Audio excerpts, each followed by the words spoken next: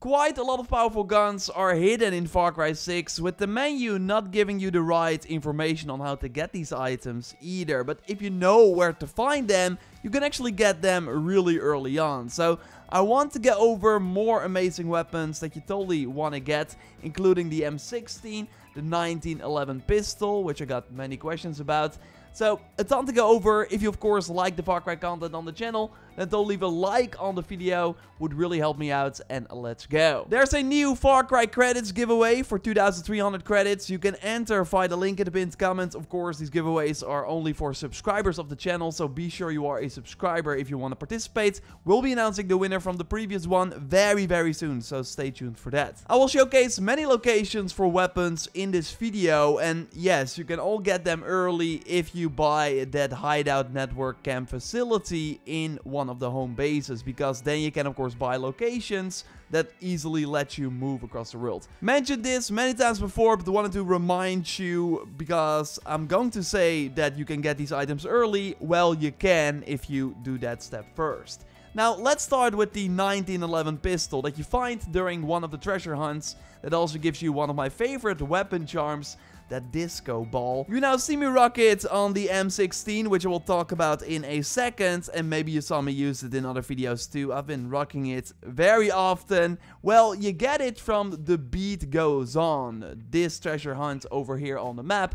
After completing it, you do not only get that amazing charm, but also the 1911 pistol. Now, this is just a great all-around sidearm. You can nicely use it for stealth, to snipe enemies from afar, or just take out targets in combat. I find it very satisfying to use it without aiming.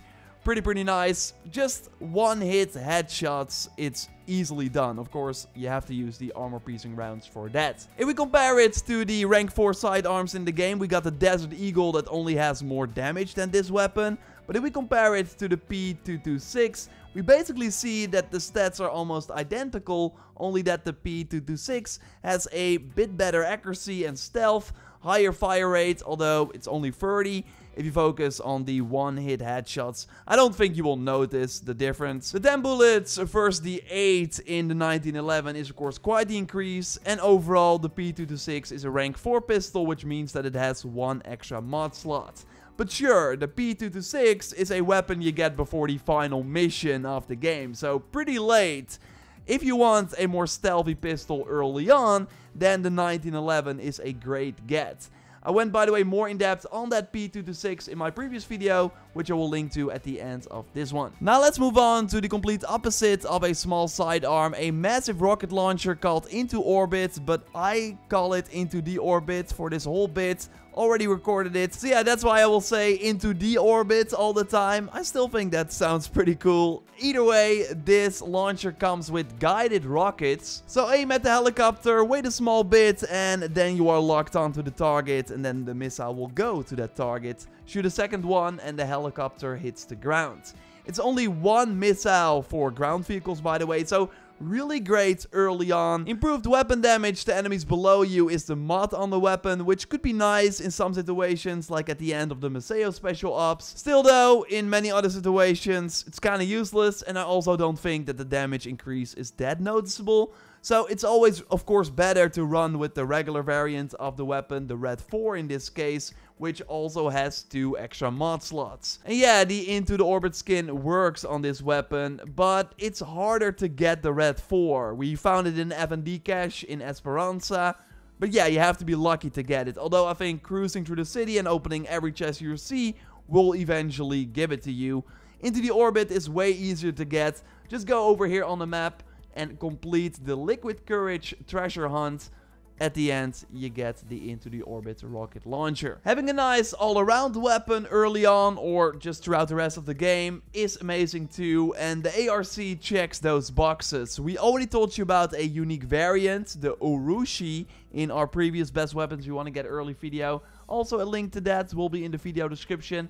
But having one you can customize, it's of course a bit nicer. It only has one mod though, instead of the 2 we saw on that unique variant. But now you can put a really good scope on it, even one on the side if you want. There's room for a better laser pointer if you have the resources, and a more suitable mod like faster reloading or the Supremo charge from headshots is still my favorite. What else is there to say? It shoots really fast, although you can be mindful of the 30 bullets in your magazine and just use a few shots to take out the enemies from close or far away. Can recommend this weapon to everyone, so totally do that. A little birdie told me treasure hunt only cost a few minutes and you start it near the home base of the legends. So you will have to unlock that first, although that's also very easily doable if you just follow that main story. Moving on to the awesome M16A assault rifle added to Far Cry 5 with the Vietnam DLC, but in Far Cry 6 it's already here at launch, although you might be looking at the menu and be like, okay, find in military controlled zones or build a guerrilla garrison. Well, maybe you already checked the shop. It's not there. No, you find the regular variant over here on the map instead during the pretty short but still quite fun high supply treasure hunt. It's near the city, so pretty easy to get there, and this then also means that you can customize this pretty nice gun. To be fair though, it's 2 stars for a reason. Sure, the fire rate is insane. It just looks really awesome. I like the design.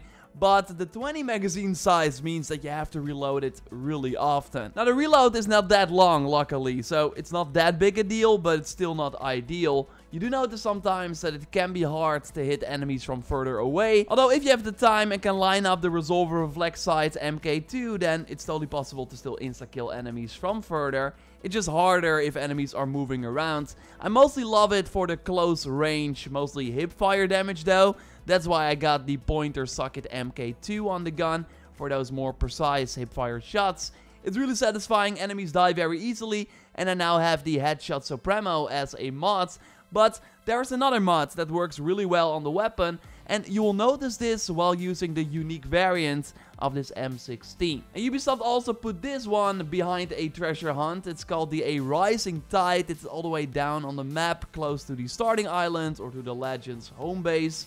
And for this you need to press 5 buttons in the right order. Now the idea is that you look around in a small village to find the order, or I can just tell you it. It will save you some time. So it's first El Tigre, then Papi, then El Lucky, then Clarita, and then the final one you want to press is Victoria. And then the locked door will open up and you can get this amazing unique variant that I will not try to pronounce. So the preset on this weapon is like, okay, the scope is kind of meh, as again long range can be kind of hard with this weapon, so not a big fan of the tactical side, and it only has a rank 1 laser pointer. Now I mostly think that one mod on this gun is pretty interesting. Improves the speed of replacing a partially used mag, which is kind of nice because then you just have to make it a habit that after each kill, you press the reload button for faster reloads. I mean, you will be reloading often anyways, thanks to the 20 bullet mag. Truth be told though, because the reload is already pretty fast, you will not really need nor really notice it. Although, if you're used to like reloading very often, then it can still be nice. Also interesting is that this unique variant has 2 mods. Also the improved draw and holster speed, while you can only put 1 mod on the regular M16. Still, I would suggest the regular M16 because the massive downside of this unique variant are these soft target rounds. Like that of course makes every weapon useless against like heavily armored enemies that the game will throw at you quite often, especially later on. So then you're forced to switch, while the armor piercing rounds on the regular M16 have no issue taking them out. So yes, in short, totally get this unique variant because you can also use the skin of course on the regular M16, but overall the regular M16 is better if you just wanna rock the gun. Subscribe of course for way more Far Cry 6 content. We'll show more weapon locations that are worth your time and go in depth on some gear and way more. A like on the video would really help me out. You can check out that video on the items you get after finishing the game with no story spoilers whatsoever by clicking on the screen. For now, I will see you in the next one. Goodbye.